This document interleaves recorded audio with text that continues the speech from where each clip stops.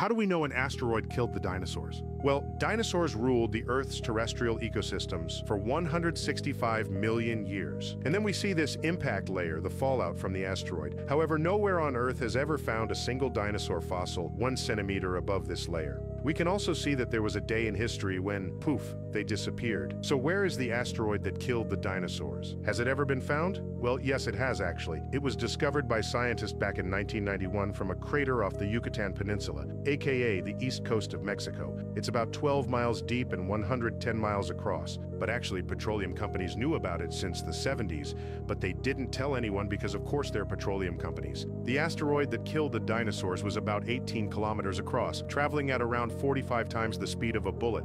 And it possibly landed sometime during spring because in North Dakota, there are some fish fossils that have spring pollen trapped in their gills. So with all the information we currently have, we can confidently say that they were killed by an asteroid.